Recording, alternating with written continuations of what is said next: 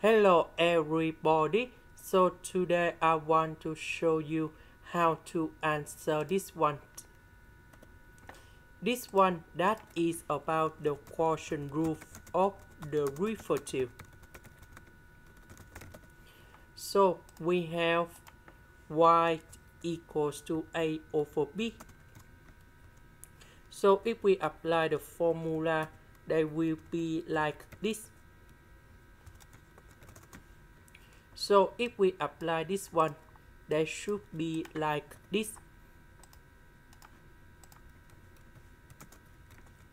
So we need to do first derivative of h squared minus a squared multiplied by h squared plus a squared.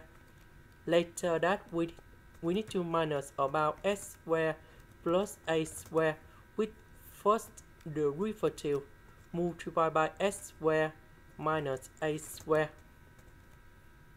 over h squared plus a squared to the power of 2.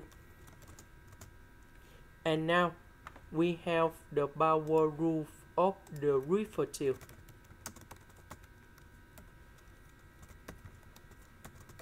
So that should be like this.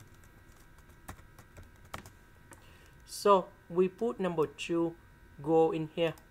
So 2s to the power of number 2 minus 1. So we have 2s.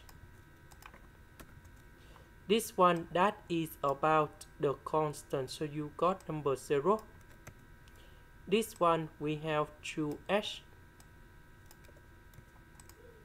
This is the end. Thank you for watching.